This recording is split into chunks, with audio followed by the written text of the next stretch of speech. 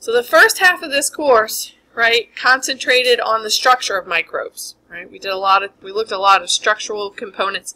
The second half, as you guys have started to realize, right, we've kind of shifted gears a little bit, and we're concentrating more on how the microbes function. What can they do, right? So almost like anatomy and physiology, right? Structure and function, right? What does it look like? How does it function? So things like, does it have a capsule, is a structural component, right? Questions like what we're going to be asking today as we looked at our results: can they ferment sugars, right? Can they do this particular ability? So a lot of the tests that we looked at today deal with fermentation, right? Different things that they have the ability to do. And they help us differentiate, right? Can they do this? Can they not? Right? These are differential tests. And we're going to continue this theme one last time next week. The selective media that you guys inoculated today are going to tell you and help confirm some of the results that you're getting as you're figuring out what your unknown is today. If you don't know today, right, you've hopefully narrowed it down to 2 or 3, and those results from the plate media are going to help confirm. So a little bit of chemistry involved, right, because these are chemical reactions. So redox reactions are the oxidation, which is the loss of electrons, and reduction, which is the gain of electrons. So some molecule loses electrons, the other one is going to gain it in the reactions. So saying that I learned a long time ago is oil rig, to help you remember. O for oxidation, L for loss. Oxidation is the loss, oil. Rig, RIG, reduction is the gain of electrons. Some people know other little sayings, but that one seems to really stick with you for a long time. So the electrons don't disappear, right? They're just moving from one place to another. So if somebody's oxidized, someone else is reduced. In biochemical systems, the electrons don't usually move all by themselves. Sometimes they move with protons. A hydrogen atom is just an electron and a proton, right? A hydrogen ion is basically a proton. And so in these systems, a lot of times you'll see whole hydrogen atoms moving, right? The proton and the electron, the whole hydrogen atom moving, right? But that hydrogen atom does contain an electron, right? So there are electrons that are moving. So there are a lot of molecules that obviously help carry electrons from one place to another. One of those being, this looks weird to me, huh? I'm worried about my recording. I opened, alright, so we talked about redox. So for this electron carrier, this molecule, abbreviated NAD, it's actually a modified nucleotide. Nucleotides make up DNA and RNA. So there's your phosphate group, there's your sugar group, and here's your nitrogenous base. And then for this, instead of having another nitrogenous base, it has a modified one, nicotinamide, and that's the N component.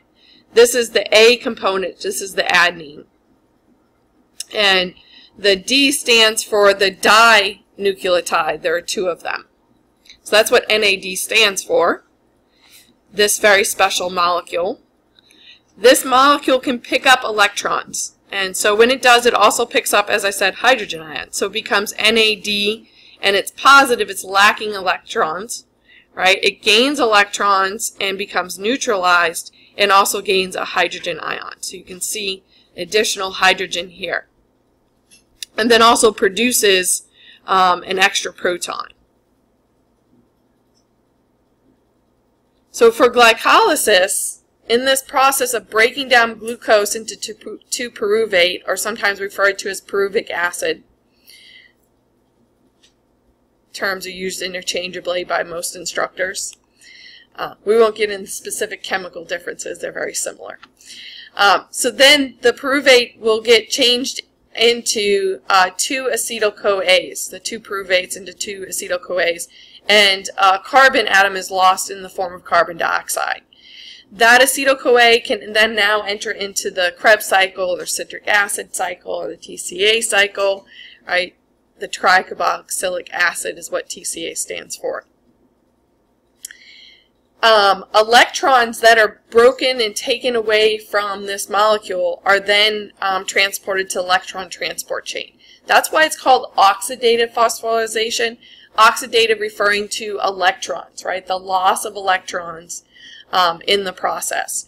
So the coenzymes are those electron carrier, that NADH, that's picking up electrons from these processes, from glycolysis and from the breakdown in the Krebs cycle, are going to give their electrons to the electron transport chain. In that process, they're able to generate the synthesis of ATP. This is another modified nucleotide. The adding of the phosphate, the third phosphate to that modified nucleotide, stores that energy in that bond. So when you break that bond, when you break ATP into ADP again, you're releasing that energy, right? So that's one way of carrying this energy around in the cell and storing it. So for microbes that respire aerobically, oxygen is that final electron acceptor. So those electrons that go to the electron transport chain are then accepted by oxygen, and metabolic water forms in that process. For other organisms that respire anaerobically and do use an electron transport chain, they're just giving those electrons to some other molecule. So this is an example here of hydrogen sulfate made into hydrogen sulfide. Again, it's accepting electrons, and in this case, they're also forming water. Alternatively, carbohydrates, sugars, right, glucose, things like that, can be oxidized. They're broken down. They're taking electrons, and the carbon is given off in the form of carbon dioxide. Some of their free energy, of course, as I said, is trapped in ATP that can be used later. Reduction always accompanies oxidation, right? So you've got that loss of electrons from glucose, and then later it's going to be added to oxygen to form water, right? Those electrons have to go somewhere. So here's glucose. It's a 6-carbon sugar. For each carbon, there is a water molecule. That's why they're commonly referred to as carbohydrates. So right at the substrate level, it's called substrate level phosphorylation, because right at the enzymatic level, some ATP is produced. It doesn't have to be generated by the electron transport chain. But here's that electron carrier that I pointed out earlier, that NAD. It's picking up electrons, right, and taking them away from the carbon, from the glucose. And we're forming 2 pyruvate or pyruvic acids. This is a particular pathway of glycolysis, the Emmon-Meyerhoff-Paris, which a lot of times this guy's name gets left off, right? It's the third guy gets chopped off. There is the Eden-Duderhoff pathway, which is again another way of breaking down glucose, but the yield is a little bit different. Just one ATP, one NADH, and then one NADPH, a different electron carrier. So most of the time you learn about the first one, this process. So once we have pyruvate, that can then be converted, have acetyl-CoA added to it, this CoA component, this coenzyme. You lose carbon dioxide, so you're losing a carbon in the process, and the electron carrier NADH picks up some more electrons to bring to the electron transport chain. So notice the carbon here, right, is given off in carbon dioxide. As I said, the acetyl-CoA is added to the molecule. You have hydrogens that are picked up, right, along with electrons. And here we still have carbon. We still have 2 carbons. They're going to enter into the Krebs cycle. This is the step before the Krebs cycle. So acetyl-CoA enters into the Krebs cycle by binding with a 4-carbon sugar oxalisate. When that happens, the acetyl-CoA, the CoA releases from the acetyl group, Notice water is used in this process. Some protons are produced, and citrate forms, which is another reason why it's sometimes referred to as the citric acid cycle. Or the tricarboxylic acid, because this molecule, citrate, has 3 carboxyl groups on it. Right at the substrate level, GTP is produced, which is very similar to ATP. Right? It's just a different modified nucleotide. Same process there, it's storing energy. More electron carriers pick up electrons from it, so you have 3 NADs to become NADHs picking up electrons that it's then going to take to the electron transport chain. FAD, another electron carrier, also picks up electrons. Notice that the carbon is given off, right? The 2 carbons that entered in are given off as carbon dioxide, and the oxalate is regenerated. So this cycle starts over again, right? Picks up more acetyl-CoA from the breakdown of glucose into pyruvate, forming the acetyl-CoA, that gateway step. And this cycle can go over and over and over again. So again, substrate level, a little bit of energy produced here, but a lot of reduction of coenzymes, these electron carriers, gaining electrons that they're going to then bring to the electron transport chain. Carbon, right, lost electrons, it's been oxidized. Our citrate test detects organisms that can take up citrate from the media, not whether they can do the citric acid cycle, whether they can actually take that particular sugar source from the media. In that process, they also are going to use the only nitrogen source in that media. When they do that, they produce a basic product. They produce ammonia. And that's actually what causes the color change that you guys are detecting, right? And so we'll talk about that again as we go over that test. But an important point there, right? We're not seeing if they can do the Krebs cycle. We're seeing if they can take that particular sugar in and use it as a carbon source. So the electron transport chain, the electron carriers are going to transport it. It's embedded within membranes. These are proteins embedded within the membrane. The same thing for FADH2. It donates its electrons to the electron transport chain. When this happens, some of the proteins in the electron transport chain prompt protons, so hydrogen ions, just the proton component of that atom, across the membranes. These can't move across, these charged ions can't move across the membranes on their own. So in this case, they're pumped across. So for NADH, it'll do that 3 times. For FADH, it only does it twice, right? Because it enters the cycle at a different point. It doesn't enter here, so it doesn't have that extra one.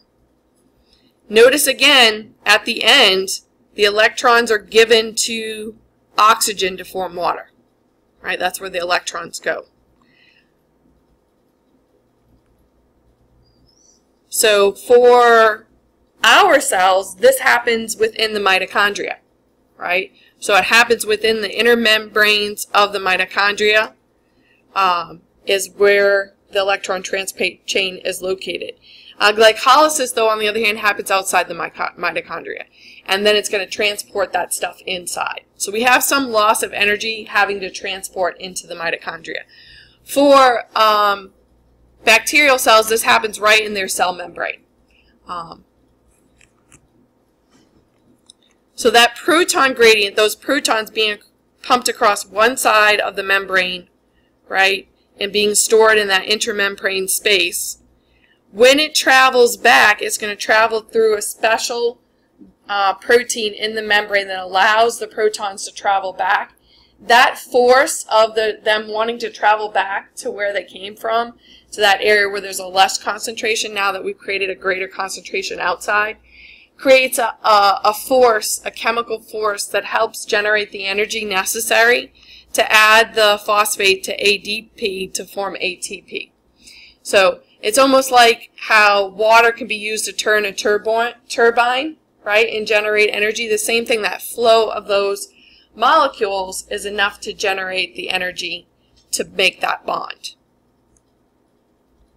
Again, because it's electrons that are giving us this power ultimately, it's referred to as oxidative phosphorylation. That phosphate's being added because of the movement of electrons. So another thing that can happen for organisms that utilize an electron transport chain in the presence of oxygen is that sometimes electrons will leave the electron transport chain and bind with oxygen without the addition of the protons, and you get a highly reactive, dangerous form of oxygen known as superoxide radicals. So this happens in our bodies, happens in our cells, it happens for your organisms that are aerobically respiring. Because they're in an oxygen environment and this potential can happen, they form this damaging form. Another damaging form that can happen when electrons leave the electron transport chain and bind with oxygen, but also with some hydrogen, is hydrogen peroxide, right? And so this is what we were using for our test today, right? We were actually adding hydrogen peroxide to our organisms because we wanted to see if they could break down. Do they have the enzyme that helps protect them against this toxic form of oxygen? What's that enzyme? Catalase, right? So for the catalase text, we take hydrogen peroxide, so we purposely expose them to it to see if they can break it down into water and gaseous oxygen. And because it's in that gas form, that's why it bubbles. So there's an old wise tale that people sometimes tell that if you pour hydrogen peroxide on a wound and it doesn't bubble, means that it's not infected. This is a wise tale. This is not true. This means that you probably just poured water on yourself. Hydrogen peroxide over time, due to light, it will break down into water and oxygen. Not just catalase can cause this reaction. Light can help catalyze the reaction. Metal, as we found out, right, today, we didn't want to use a metal loop and hydrogen peroxide because then we wouldn't know what was causing the bubbling. So that's also why it's kept in a dark bottle. Scientists also, healthcare workers, are suggesting people not using it for wound care anymore because it is destructive to even our cells. You are catalase positive, right? You have this enzyme. So if you have a wound, right, and you're pouring this on your cells, it should always bubble, right? Because you are catalase positive. You're aerobic, right? You have electron transport chain. You live in an oxygen environment. You form hydrogen peroxide sometimes. So you have catalase to help detoxify.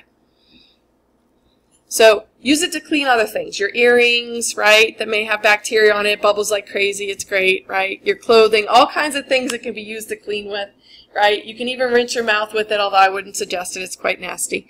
But they add it to tons of cleaners and such nowadays. It really is a really effective cleaner under certain circumstances, right? Because that bubbling action is also very helpful. But don't use it on your wounds.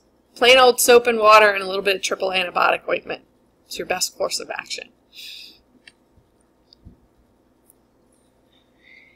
So the reaction, right, that happens for the most part, glucose is a very common source of energy, even for ourselves. And so with the combination of water, these electron carriers, we can generate energy right at the substrate level, ATP and GTP, but then these electron carriers can go to the electron transport chain and generate a lot more energy. All the carbon is given off in the form of carbon dioxide. So carbon loses its electron, so it becomes oxidized. The electron carriers become reduced, right? These coenzymes, they've gained the electrons. We have some, as I said, substrate level phosphorylation, a little bit of energy that's produced. But most of the energy from the breakdown of glucose is from the electron transport chain. For each molecule of NADH, you're going to generate 3 ATPs, because remember we pumped 3 hydrogen ions across, 3 sets of hydrogen ions. Where FADH, there was only 2 pumps, so you only get 2 hydrogen ions. But in this process, when you break down glucose, notice that you get 10 NADHs and 4 FADH2s. So if you do your multiplication there, you end up with possible of 38 ATPs generated from the electron carriers that bring the electrons to the electron transport chain. In eukaryotes, it's only around 36 because, again, that whole movement of the molecules from the outside of the mitochondria to the inside, you lose about 2 ATP in that transport process. 4 ATPs were generated, right, if you just consider GTP and ATP is the same, at the substrate level. Right, 34 were from the oxidative electron transport chain, oxidative phosphorylation. So that's the theoretical yield, right? What you could potentially maximum yield. The actual yield is around 29 to 30 ATPs per glucose molecule.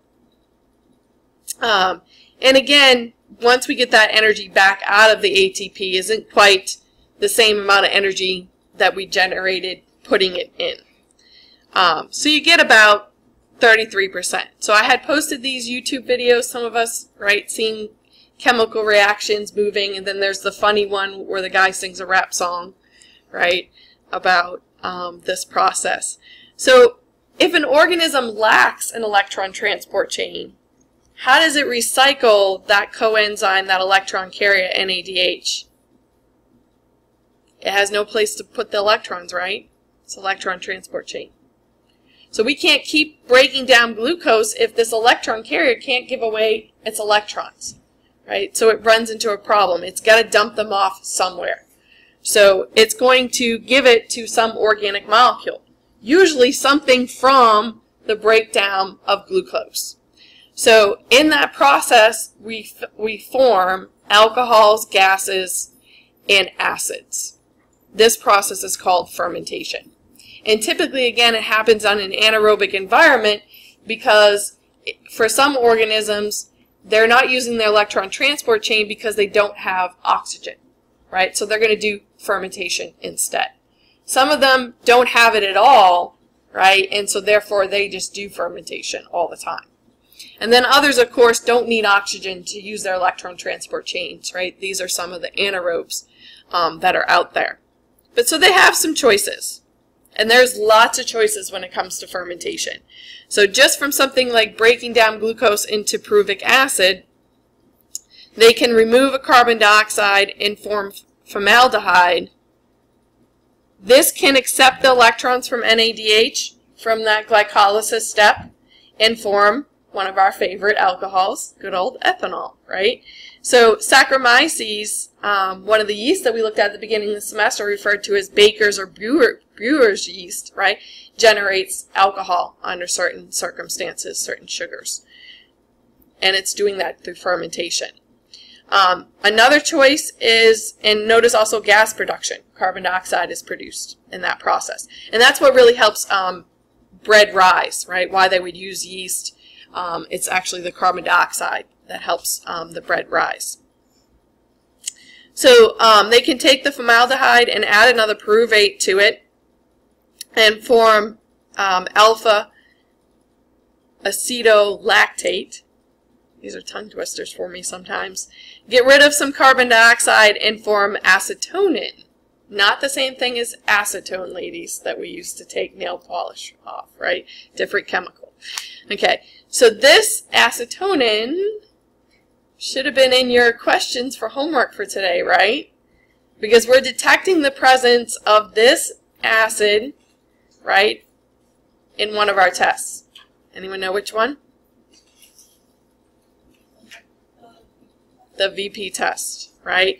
So the electrons can then be given to acetonin and form 2,3-butanol. This is an alcohol, and this was the type of fermentation we were testing to see if your organism could do with the Voss-Proskauer or the VP test today.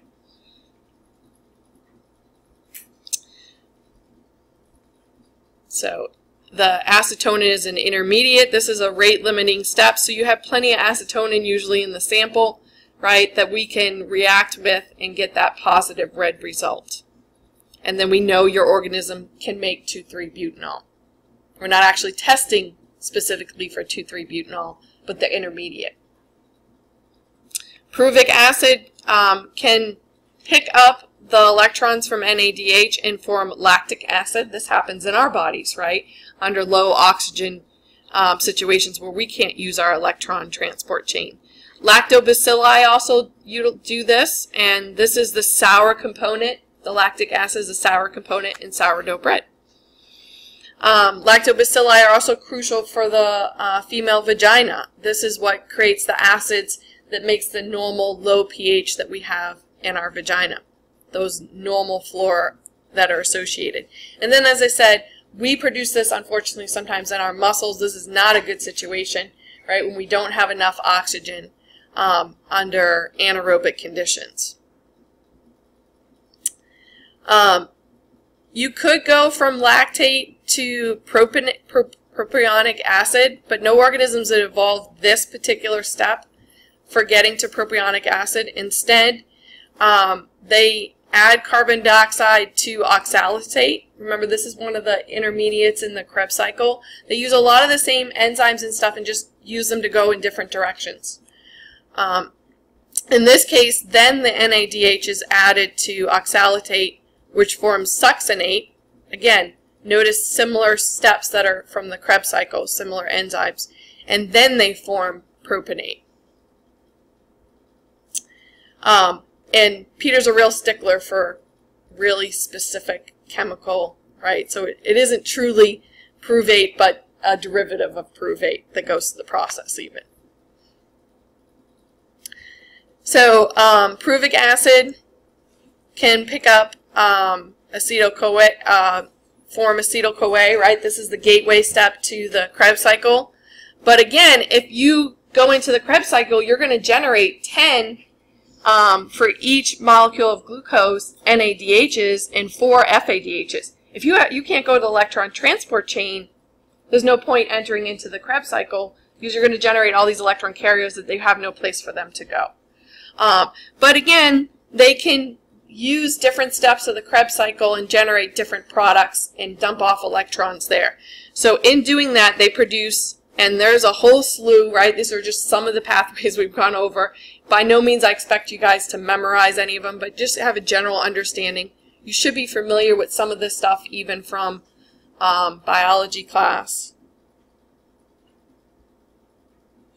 I'm waiting on an important phone call, so I was just making sure that was not it.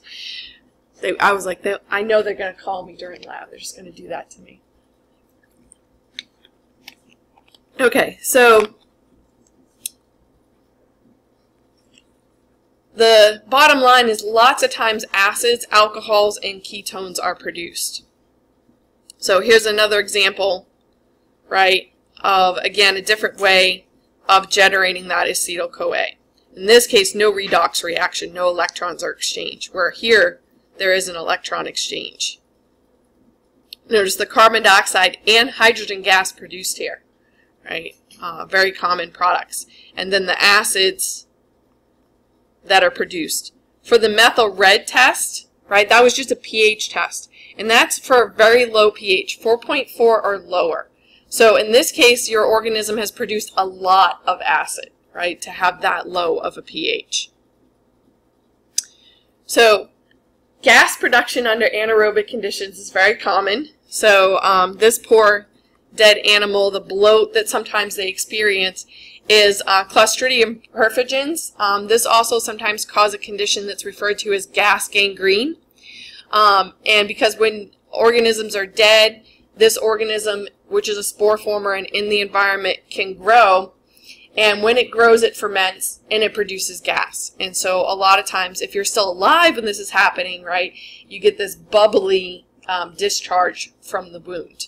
But that's also why they will bloat, right, if an animal is dead from this organism growing.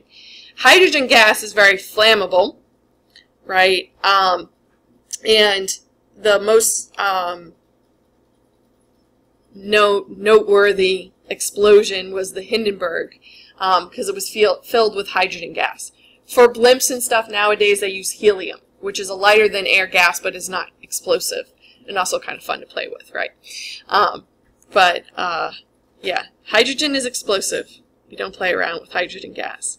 That's why fermentation and fermentations that happen can sometimes lead to really bad explosions, hence the moonshine people and all that fun stuff, because you're doing fermentation, right?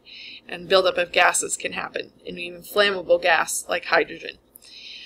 So common acids that are produced, and the number just denotes how many carbons that particular acid has. So formate is just a 1-carbon acid. So you have acetate, propionate, and lactate, butyrate, succinate. These are very common acids that are byproducts of fermentation, of dumping those electrons off to pyruvate and forming these different acids. Lots of different alcohols are formed: methanol, ethanol, isopropanol, butanol, and 2,3-butanol that we looked for today, if our organisms could do that. Ketones are also produced. These are acidic. So this is acetone. Gases, carbon dioxide and hydrogen gas. Carbon dioxide, as you know, when we respire, we produce it, right? So if we were detecting carbon dioxide from an organism, we wouldn't necessarily know whether they were fermenting or they produced that by aerobic respiration unless we could test specifically for that. But hydrogen gas, on the other hand, is unique to fermentation. That is only produced under fermentation conditions. Methanol is toxic to humans. It interferes with our electron transport chain. And so it can lead to serious blindness. And the reason for that is because our optic nerve is always working, right? And so it's always respiring, and so damaging its electron transport chain associated with those nerve cells can lead to permanent blindness, permanent damage. So don't mess around with methanol, right? So for mixed acid fermentation, the test that determines if your organism is doing mixed acid fermentation, if it's producing a lot of acids, was methyl red. What was the reagent we used for this test? Methyl red. And why did we use it? What is methyl red? It's a pH indicator. That's all it is. And that's why we could read the test immediately. So what do the products of this type of fermentation do to the pH of the media? Nope. Makes it acidic, right? Acids make it acidic, which means the pH does what? It goes down, right? The pH goes down. Lowers the pH. Acids have a low pH.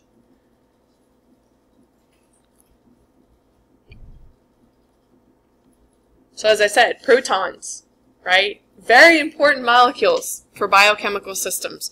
A hydrogen atom is just a proton and an electron, right? These atoms lose their electrons a lot of times and become free protons. What pH is the measure actually of is the partial pressure of hydrogen ions, right? P stands for partial pressure, H stands for hydrogen ions. So the pH is actually a negative log, right? So it's the reciprocal. So in the case of pH, we know 7 is neutral, right? This is a balance in hydrogen ion concentrations in a solution. When you have a low pH, this is actually a high hydrogen ion concentration. Because notice it's negative here. So minus 10 is smaller than minus 4. And that's where the numbers come. It's the log, right, to the power of 10 of how many hydrogen ions you're dealing with. So low pH is anything below 7. So around 4 would be considered acidic, right? Anything above 7 is considered basic, or sometimes referred to as alkaline. So the relationship, low pH is actually high hydrogen ion concentration for acidic conditions. Under basic conditions, hydrogen ions are low, pH is high. The pH number is high. It's an inverse relationship. So there's lots of pH indicators out there. Even one of the dyes that we use, you'll notice crystal violet, can detect acids, right, in the acid range. Phenol red, which we used in our phenol red tubes, right? That's why they're called phenol red. As you can see, around neutral, they're reddish, right? They can even go pink in the basic range. It's kind of hard to see in this, but we'll look at other pictures. But under, right, not much, right? Just below and neutral just is yellow, right? So if you were yellow in that test, it was you just had to be slightly acidic, right, for the phenol red test. For the methyl red test, on the other hand, in order to stay red, right, you've got to be down in this lower range, this 4.4 range. Above that, it's around 5.5 or so. It's kind of orange and then yellow. And that's why it seemed like it disappeared if your organism was negative, right, because it ends up being the same color as the media. And it starts out red, right? We have it at a red pH. Bromenthal blue, this one, again, around neutral, notice is green, is about where we started with that slant media. And then when it was basic, when alkaline products were produced, it turns blue. So those are some of the pH indicators that we've utilized. Which test detects this type of fermentation, the 2,3-butanol? We answered this, right? The Voges-Proskauer, the VP. I promise I won't make you guys spell any of these. Okay. It's hard enough to pronounce them, right? We commonly abbreviate it. What are the reagents used? So there was a couple of reagents we used, right? 2 of them. The Barrett's reagent A, which was alpha-nethaphenol, and the Barrett's reagent B, which was the potassium hydroxide. This was that strong base, which is why we wanted to protect ourselves. Again, I won't make you spell these, but you do need to be able to recognize what you used in these procedures. What intermediate product did we detect the presence of? Acetonin.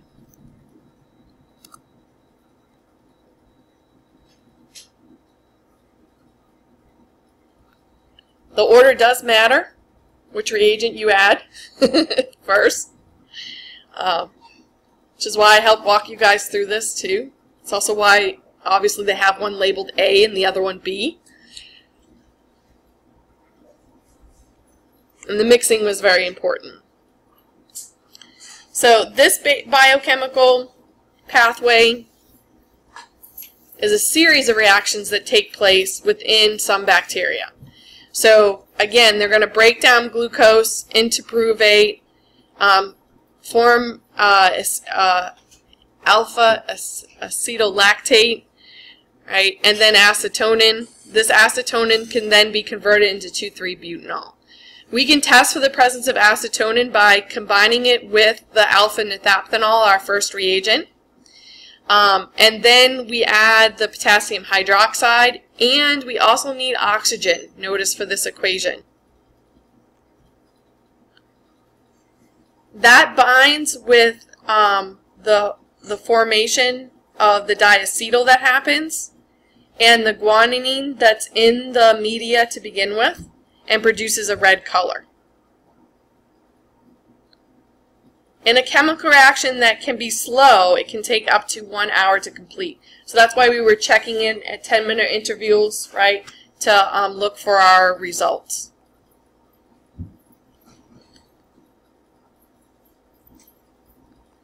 Right. I don't think anybody saw this weird copper color, but this was another reason why, again, if it was questionable, I came and looked at them.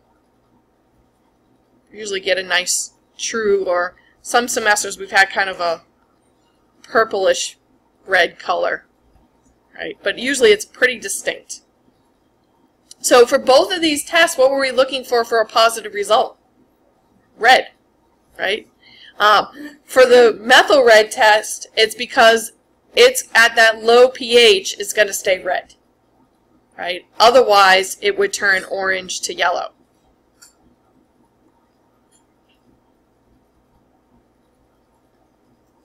So orange is kind of on the border, and that's why I kind of retested some of you guys that came out orange.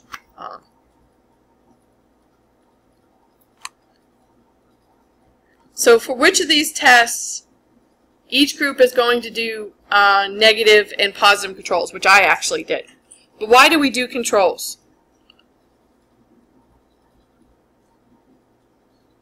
We had those pictures to go by, but if you didn't have those pictures to go by, right, doing ones that you know are supposed to come out positive, negative would have something to go by, and also to let you know that your reagents, right, are good, that they're working properly. So we can compare and evaluate. And so I had done this previously, right, before I even did in the lab to make sure that our reagents and everything was working properly before today's lab. So we already did this, right? We did our 1 mil in each one of our tubes, and we ran these 2 separate tests that can be run on that same media. That's why it's abbreviated MRVP, right? MR for methyl red, VP for the Vogt-Proskauer test.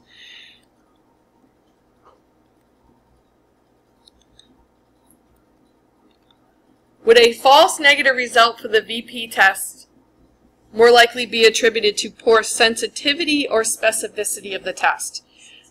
Sensitivity, right? Whether you can actually truly see that red color. Specificity refers to what you're testing for. And this is a pretty specific test, right? We're doing a chemical reaction that's going to react with acetonin.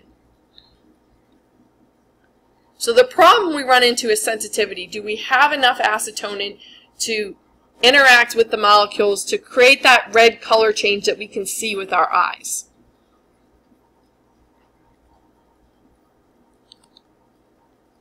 So when acetonin is quickly converted to the end product, there will be very little amounts of the intermediate product left to detect.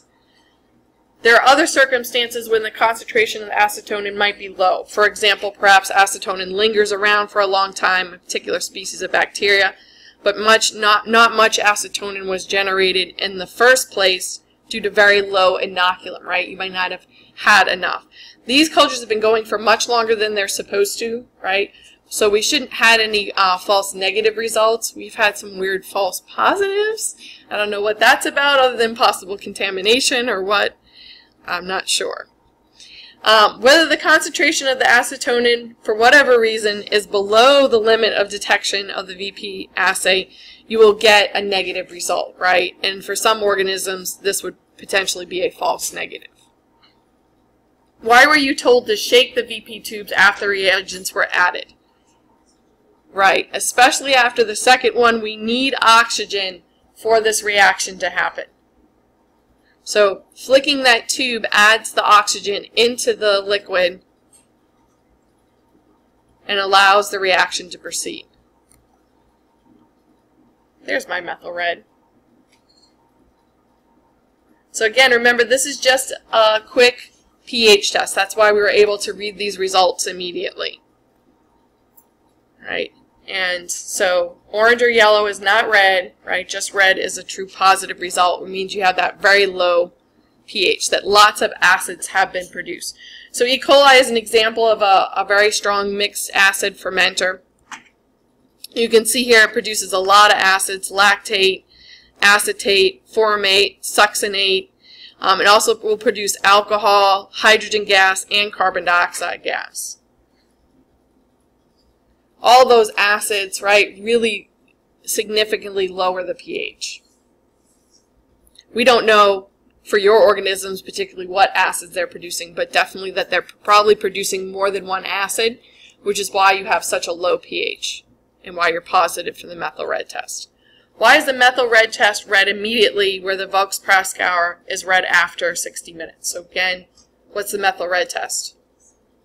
It's just a simple pH test. Where for the Vogt-Proskauer, what are we waiting for to happen? A chemical reaction. And those sometimes take time.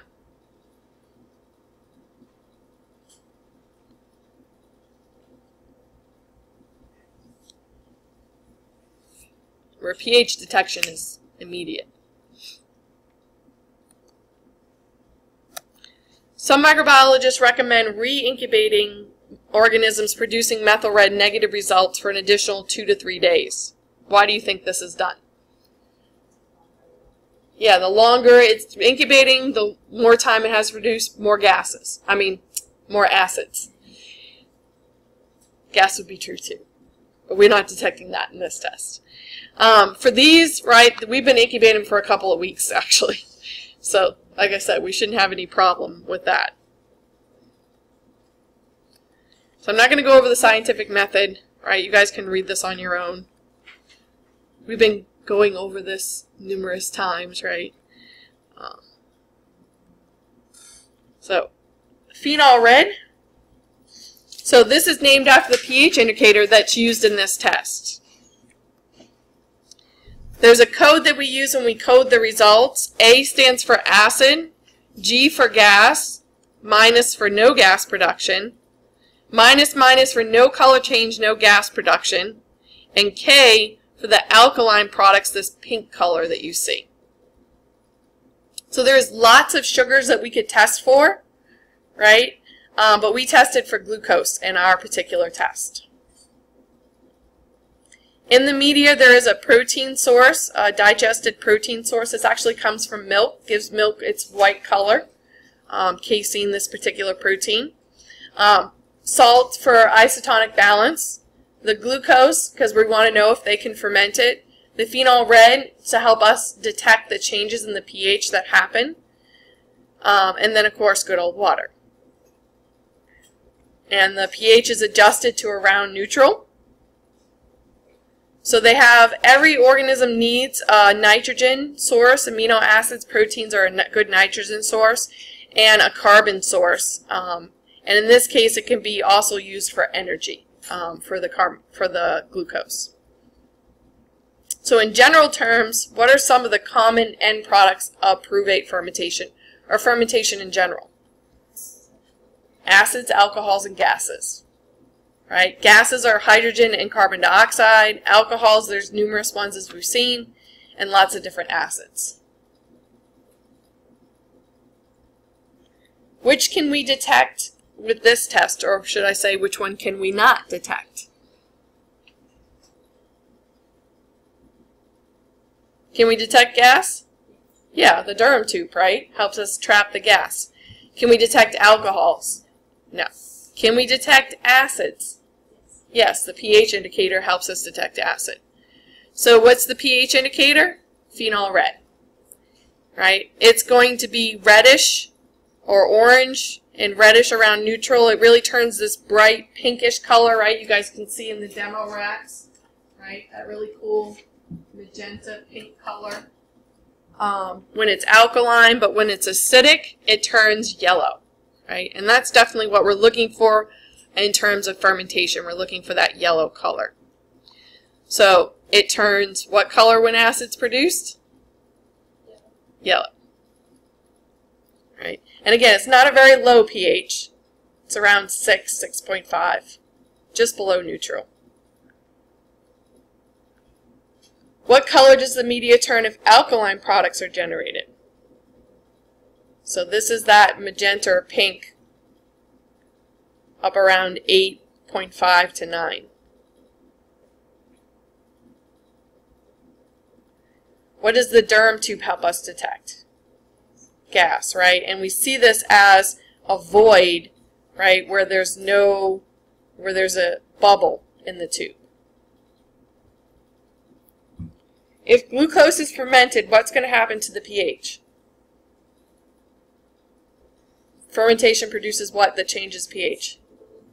It's going to lower the pH, right, because acids are produced, right, and it's going to turn what color again? Yellow. Peptone, right, that protein source, that casein that they're going to digest, is a component in the media. Some of them aren't going to ferment the sugar. Instead, they're going to deaminate, they're going to break down the protein source. When they do that, they are going to change the pH of the media. In this case, it's going to go basic. The pH is going to go up, right, and you're going to get that pink color. So in this case, it's a loss of hydrogen ions, right, production of the ammonia, decrease in hydrogen ions, increase pH. Decarboxylation, amino acids all have a carboxyl group and an amino group, right? So sometimes they're decarboxylated, carbon dioxide is produced. Other times they're deaminated, where they remove the amino group, right? And so this is what's making the media basic, right? This is what's absorbing hydrogen ions and making the media basic. This can be used to pick up electron carriers even, right? We can break down proteins. We can utilize proteins. So in this case, it's picking up electrons that can go to the electron transport chain. For diabetics, right, this will sometimes happen where they break down amino acids because they can't get the sugar into their cells. This that forms, this keto acid that forms from the breakdown of amino acids is what causes people to go acidic, go into what they call ketoacidosis, right? And again, it's from the formation of acids from the breakdown of proteins that can happen to diabetics. And this is bad because they could, their blood pH level can really go high in this, go low, acidic, right? Their acids, acidic, it's going to be low pH. And they can slip into a coma and die, right? So it's a very serious condition for people who are diabetic. So decarboxylation, again, it's removing the carboxyl group. So here's an amino acid that's being broken down. This is another example, but this is deamination, where the amino group is being removed. Again, either can be done depending on what the organism needs from proteins, but they can be broken down for energy as well. Not the preferred form, especially when you have acid products being formed. So when microbiologists sometimes do these tests, they would do a tube that doesn't contain the sugar, just has the protein source, and the standard tubes that you guys did that had the protein and the sugar. So what that table in your guys' book is looking at is if you were to run those controls, which we did not, right? Which would help you know reliability of your tests. We don't have to worry about that, right? Like I said, I know what your results are supposed to be, right? So we would know if there was any serious abnormalities or problems with our media. So your organisms actually had a choice. Glucose and protein were in your tubes. We know if they fermented the glucose, right? Because it produces what change? Fermentation is going to produce what? Well, they ferment the sugar to produce what? Acids, gases, and alcohols, right? So what's a good indication in these tubes that they have eaten the sugar? Acid production, right? Even gas would give you a clue as well, but the acid definitely is going to happen whether they do the gas or not. If they eat the protein, though, remember what I say is what's going to happen. They're going to deaminate it, so we get that ammonia product, which is basic, so pH goes up, right, and the color turns pink. So Carolyn got one of the special organisms that's kind of like me, right? Given the choice between sugar and protein, especially right now with the Halloween candy in the house, it's really bad, right? So I'll be eating the candy bar while the hamburger is cooking, right? When my protein is cooking, I can't wait, right? I'm into the Halloween candy. Most organisms are like that. Some organisms are like that too, right? Where they're going to eat the sugar first. That's quick, fast energy. Then they'll move on to the protein. So what's going to happen, though, to our pH? So when they eat the sugar first, it's going to turn what? Yellow, right? But then when they start eating the protein, yeah, the pH is going to start going in the other direction, right? So remember, it goes yellow, orange at neutral, and then pink. So I had to put hers in the incubator because I had to put it in the refrigerator, because if I left it in the incubator, guess what color that tube was going to turn on you? It was going to turn pink. And you would not know that it ate the sugar first, right? Make sense? So this is why typically we read these after 48 hours. There's only a couple of organisms that will keep eating, so I usually refrigerate them, right? And Carolyn got one of those lucky ones this time, so I had to put hers in the fridge so it wouldn't turn pink, right?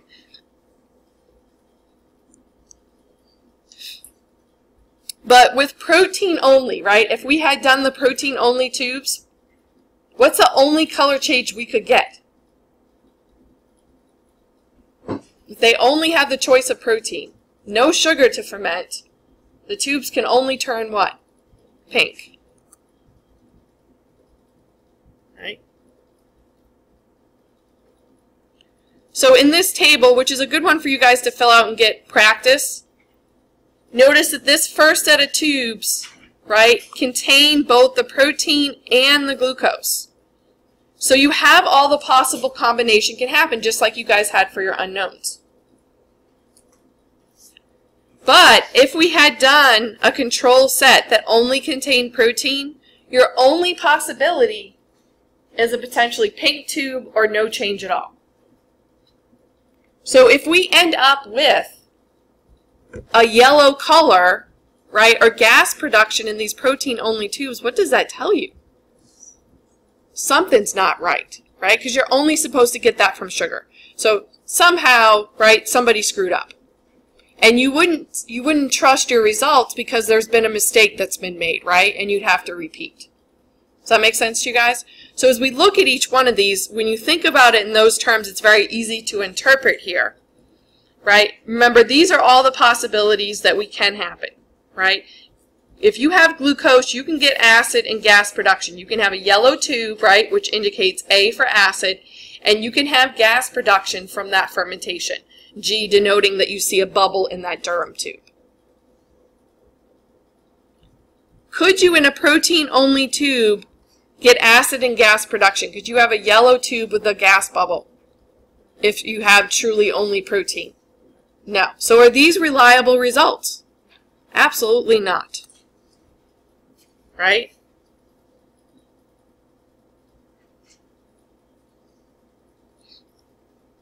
Could you have nothing happen in that protein tube? Yeah.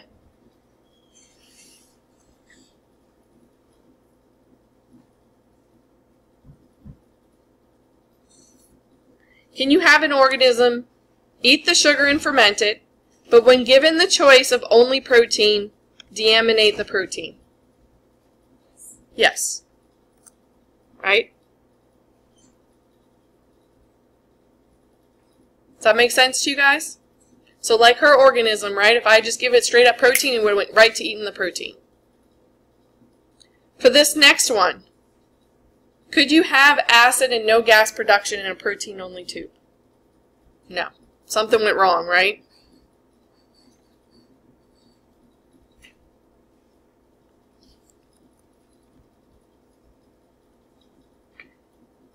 Given the choice, this organism, right, got coded K, which means it was a pink tube, which means it deaminated the protein. So given the choice between sugar and protein, it chose protein. Yep, it can do that. And then, of course, we would expect it to do the same thing if only we give it protein, right? If it ate the protein given a choice between sugar and protein, and then given no choice, protein only, it should do the same thing. And if it does, then our results would be reliable. Well, what happens if they don't do anything with it? Right? They had a choice here, sugar or protein, right? And they chose protein. But over here, given just protein, nothing happened. Is that a reliable result? No, they should have ate it again, right? Why didn't they eat the protein? They did it the first time when given a choice even. They chose protein over sugar. Here, acid, no gas production, and our sugar protein tube. But then when given just protein, they decided to eat the protein. Would this be a reliable result? Yeah. Right? Here they're preferring sugar. Here, when they're given just protein, they're like, okay, fine, I'll eat it. No Halloween candy today. This is a protein-only tube. Can you get gas and acid production? Can you ferment proteins? No, that's not a reliable result. And where the heck did the gas come from? Look it, in this tube, we didn't even have any gas, and all of a sudden you're generating gas over here? What went wrong? Major questions. So suppose you inoculate a tube with this slow-growing fermenter. So I'm telling you, it ferments, right? It's just slow about it. Okay? So you see turbidity, you see there's growth, but the tube is no gas production, it's still orange. Is this a false positive or false negative? False negative, right? It should be yellow, right? But enough time hasn't gone by, they haven't produced enough acid. So is this a question of sensitivity or specificity? This is sensitivity, right? Not enough acid to make that pH indicator change to yellow.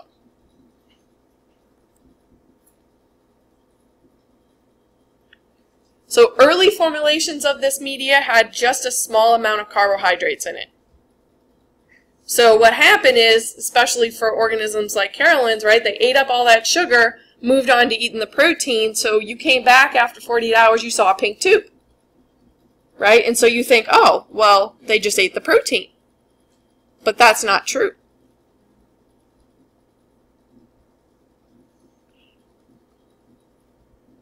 Right? So they ate up all the sugar and then started eating the protein.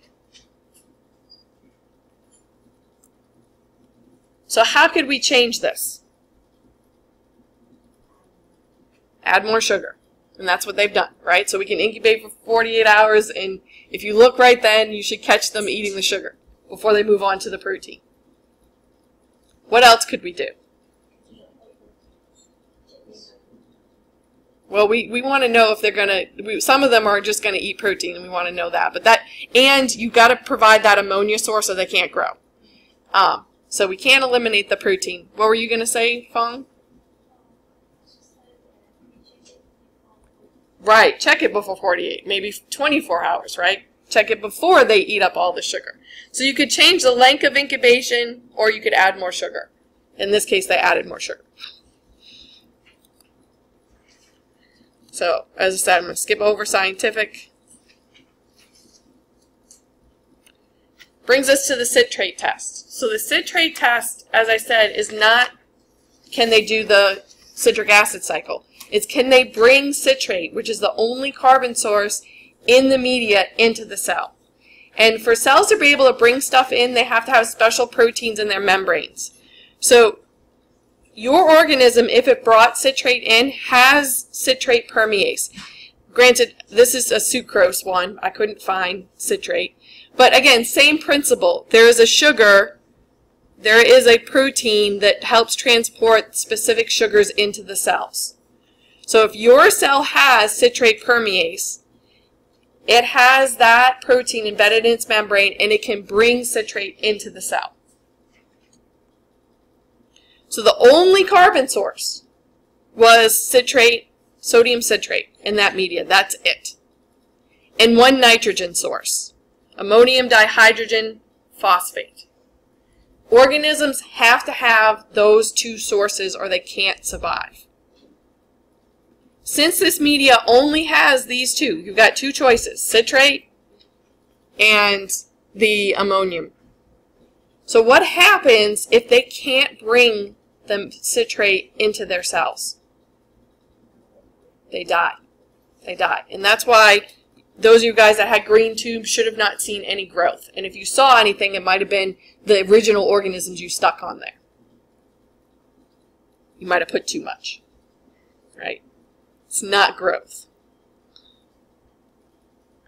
So what color, what pH indicator, first of all, is bromenthal blue.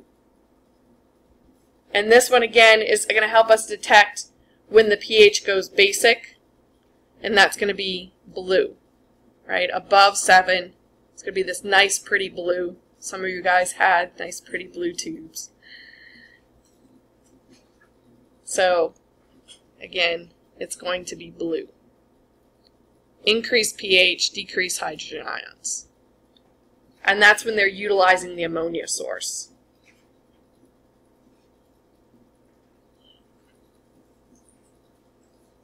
So if the media is green and you see growth of the organism in the tube, is this a positive result?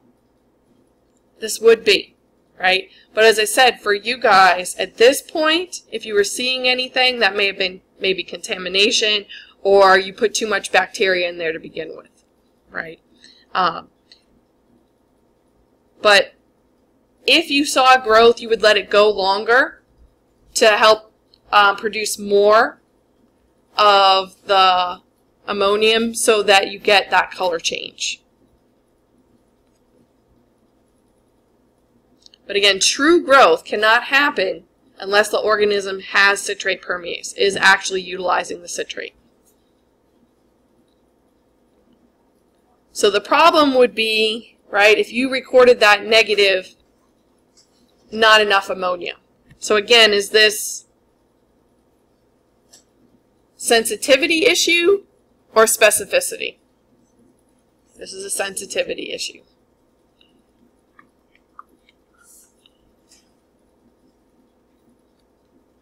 Last one. Catalase. So we also had a little bit of a preview on this one as we were talking about the pathways. So flavoprotein is that electron carrier that sometimes makes that mistake and adds those extra electrons to oxygen and forms the toxic forms of oxygen that we mentioned. You have two enzymes, superoxide demutase. This one converts that superoxide into hydrogen peroxide and a safe form of oxygen.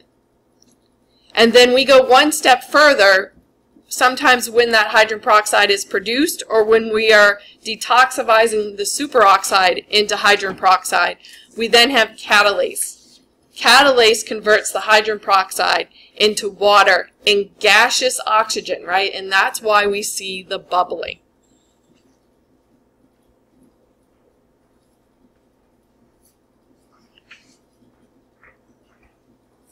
So whether superoxide is produced or hydrogen peroxide is produced, superoxide is converted into hydrogen peroxide and then hydrogen peroxide is broken down by catalase.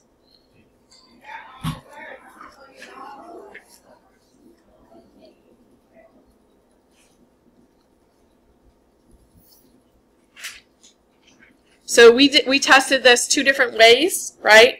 We did it on a glass slide, and we also did it right on one of our slant tubes where the organisms were growing. And again, we can see this reaction within seconds. If you see bubbles, it means that catalase is present, right? That reaction is happening. Would a false positive from the reaction between the inoculating loop and the hydrogen peroxide be caused by poor specificity or sensitivity? This is the one specificity issue, right? Where you don't know what's causing the reaction. Is it the loop or your organism? And this is why performing that procedure correctly is important. So if you've ever cleaned silverware or metal jewelry, again, a bubbling you might see is because of the reaction of the metal with the hydrogen peroxide.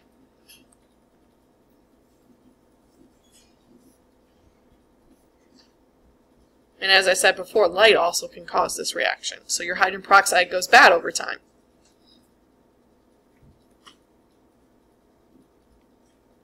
Of course, if you use a plastic loop, right, which we did use today, but we still didn't use it in conjunction with the hydrogen peroxide, you wouldn't have that problem. It's the metal.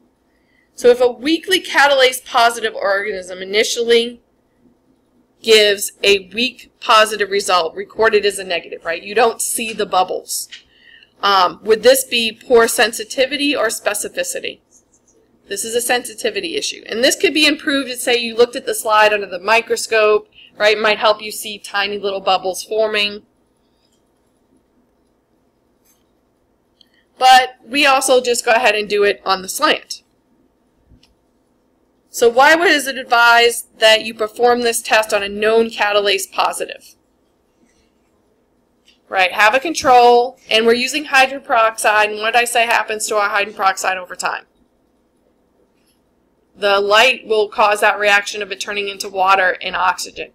So if I didn't test it on a known positive and get bubbles, you might not have got bubbles because we had bad hydrogen peroxide. You can't tell the difference between water and hydrogen peroxide, right?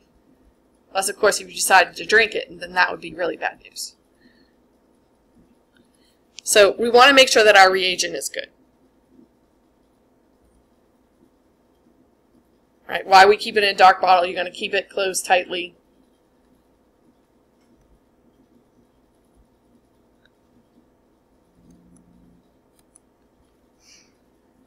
So what's the purpose of adding the hydroperoxide to uninnoculated tube? So why did I do that? It's another control, right? Because if the media causes the reaction, then we don't know, again, when we're putting that in our slant, if it's the media that's causing bubbling or our organism. Right? So we need to know that the media does not cause this reaction. And it doesn't. Right? I did that one for us to confirm. So we didn't have any specificity issue by doing it right on our slants. Right? We know, in fact, it is the organism, not the media. So one bonus type question, ponder for you. Fong, why do you think yours doesn't have catalase?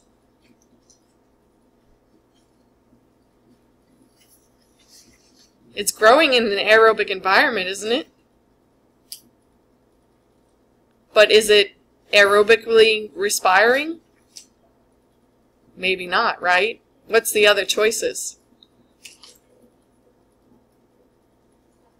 Can't be an obligate anaerobe, right? It's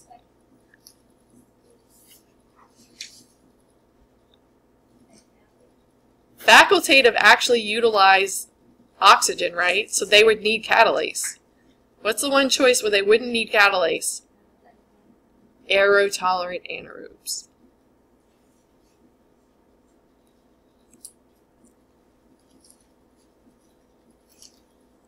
So this test, which you can read about in your guys' book, we used to do this, but these test strips are about 20 bucks a piece, so they're kind of not in our budget anymore. And I lost all my demos when I lost my refrigerator, unfortunately. But each one of these chambers is a different test, and so they would inoculate the entire strip, and then based on the results and a booklet that comes with it, you could figure out what organism you had, right? So all these little individual tests we've done for organisms that fall into this family, you could run this set of tests. This is one of the ways that they do it in clinical labs. They don't do each of the individual tests like we did. So you can see phenol red test for a bunch of different sugars here. They test for these groups of organisms. These first couple of chambers have wax in them. And this is to create an anaerobic environment. So for the glucose fermentation, when it produces gas, what it does is it pops the wax. And as I said, at one time I had these actual things for you to see, but I don't anymore. Notice again, the citrate test is right here, right? So it can go green and turn blue. And then a bunch of other tests. This is a decarboxylation test of these two amino acids. They can run the VP test, right, by adding the reagents to the chamber after inoculation. This is a fermentation test as well as a deamination test of an amino acid, phenylalanine. This is a different test where they can break down urea, a hydrolysis test. This is one of my colleagues' favorite because it has this really bright pinkish color. Reaction. It was really pretty to see. It's almost like that pink color. And then, of course, with the acid production for these guys, right, because it's phenol red, it goes from the red or orangish color to the yellow.